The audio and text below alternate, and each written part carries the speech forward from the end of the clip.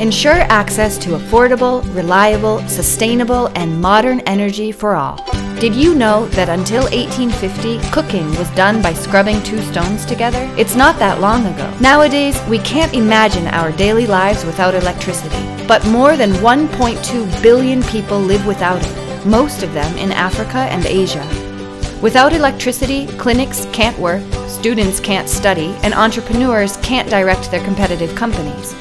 We can all contribute at our own scale, saving electricity and aiming for energetic, renewable resources, adopting technologies, infrastructures, and non-polluting transports. We should all learn from Sam Goldman and Ned Tozen. They are 32 years old, they're from San Francisco, and their project has helped more than 30 million people in 60 countries. Their solar lamps give 12 hours of light without using polluting and dangerous kerosene, and they save up money as well as reduce the risk of fires. It's accessible, clean, mobile energy for homes. Are you aware of all the possibilities you have of contributing by saving energy? 1. Connect devices to power strips to disconnect all their activity. Cover the pots when cooking and you'll reduce up to 75% of energy. Read the instructions of household appliances to maximize their performance and energetic efficiency.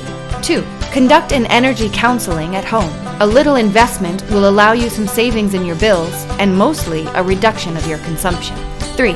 Save energy also in transport. Public transport saves 4 times more energy than the car, and the savings you can achieve by walking or going by bike are 100%. 4. In winter, try to have an efficient heating system at home. Remove furniture and objects that block radiators, revise the boiler, and remember that every extra degree means a 7% increase of consumption. 5. Inform yourself of renewable energy uses. Share your knowledge and support sustainable energy projects for schools and houses. Use your energy. Use your power.